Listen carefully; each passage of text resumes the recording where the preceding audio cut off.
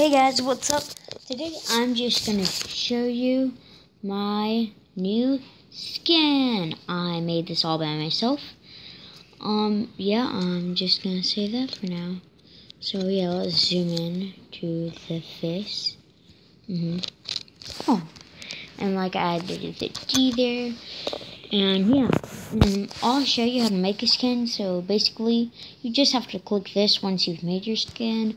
Like this would be the colors. This is where you draw. This is where you like pick up colors. And yeah, this is where you would save the skin. And then you'd click gallery. And then once you click gallery, you go to your Minecraft world. And you go here. You go here, and then you'd click like browse. Then you do gallery just once, and then you'd click download one, and then boom, it's there. So yeah, just saying that's the only reason I made this video. But you know.